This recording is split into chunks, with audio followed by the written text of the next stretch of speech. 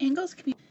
So this is our 11.1. We're on page 98 now of your notebook, your workbook. Angles can be measured more carefully in degrees,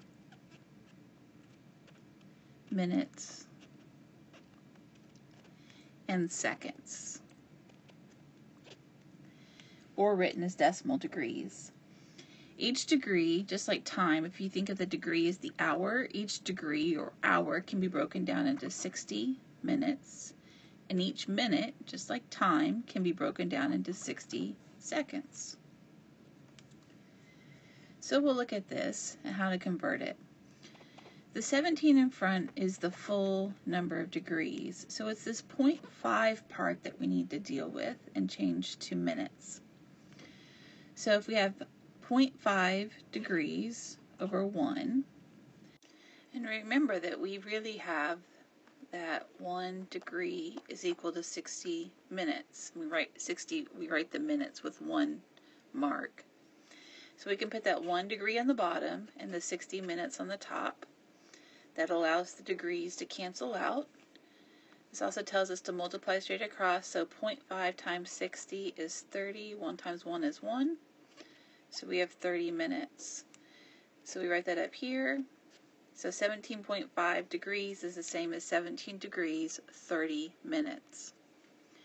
Let's do the same for part B. We'll start with 36. That's our number of degrees.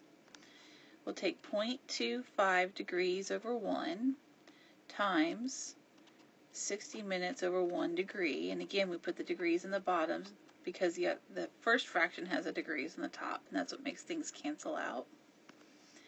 If we multiply straight across, we get 15 minutes over 1, or 15 minutes.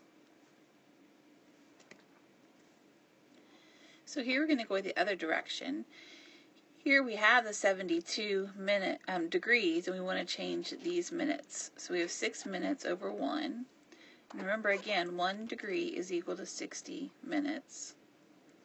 So we're going to times, but we're going to put the 60 minutes on the bottom and the 1 degree on the top, and that's so that the minutes cancel out. If we multiply straight across, we get 6 degrees over 60. And if you take 6 divided by 60, you get 0.1 degree. So we'll take this 0.1 and add it back to the 72, and we get 72.1 degrees. We can add them together now because now they're both degrees. So let's do the same thing over here. We have 48 minutes over 1 times 1 degree over 60 minutes. The minutes will cancel out. If we multiply straight across, that gives us 48 degrees over 60. I take 48 divided by 60, I get 0.8 degrees. So I'm going to add that back to the 10, and I get 10.8 degrees. We'll skip this example 3. It's the same idea as the others, it just is giving you some more practice.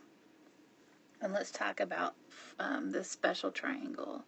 And there are really 2 special triangles. There's 45, 45, 90 special triangles and 30, 60, 90 special triangles. But we'll just talk about this 45, 45, 90. And that's what we have drawn here. Now the reason this is important is because in every 45, 45, 90 triangle, the sides that are across from the 45 degree angles are the same as each other. If we have 2 angles that are the same, we always have an isosceles triangle. So here, if those are x, then the hypotenuse, the side across from the right angle, which we've talked about before, is x times the square root of 2. And it's always that relationship with a 45, 45, 90 triangle. So let's look at this here. It tells us we have a 45, 45, 90 triangle.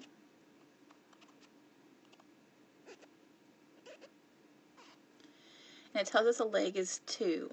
And it wants us to find the length of the other leg and the hypotenuse. So this is given to us. But we know that the other leg is also 2. And the hypotenuse then would be 2 times the square root of 2. it tells us to give our answer an exact form, so we just want to leave it like that. So the other leg is 2 inches, and the hypotenuse is 2 square root of 2 inches. So here we have xy is 4.6 centimeters. Find xz and yz. Also find angle z. Round your answer to the nearest tenth. So here, let's find the angle first. Here we know angle x is 45, angle y is 90. 180 degrees in a triangle. So if I subtract the 90 and I subtract the 45, I know that my other angle has to be 45 degrees. So I have a 45, 45, 90 triangle. So that tells me that if yx or xy, this side here, is 4.6, the other side that makes the right angle, comes together to form that right angle, has to be 4.6 as well. So this side right here, or yz, is 4.6 centimeters also. So now, let's talk about the hypotenuse. The hypotenuse then would be 4.6 times the square root of 2. Hypotenuse is xz. Now it wants us to find the nearest tenth, so we're going to take 4.6 times the square root of 2, and that says 6.50538. So nearest tenth would be right here. The 0 afterwards tells us to leave that a 5. So we get 6.5 centimeters.